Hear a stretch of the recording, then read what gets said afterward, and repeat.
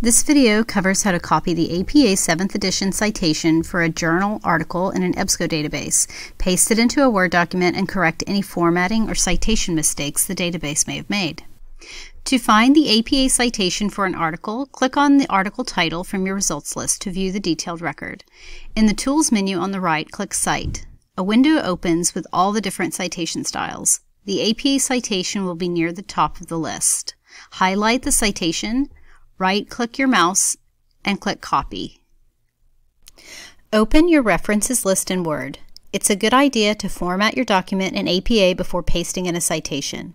It makes it a lot easier to get formatting right. If you need to, pause this video and watch our video on formatting a Word document in APA style. Once your document is formatted and you're ready to proceed, right-click your mouse and choose the Merge Formatting option under Paste. Merge Formatting preserves the formatting set up in your Word document. This way, the citation you're pasting will be in the APA format you just set up, and the things that need to be in italics stay in italics. You're not quite done with your citation yet. Always double-check to make sure capitalization is correct. Remember that in APA style, we capitalize the first word only of article titles and subtitles, making an exception for proper nouns. However, when it comes to the journal title, all major words are capitalized. We leave minor words in lowercase letters. Nothing should be in all caps. We also need to make sure that punctuation is correct.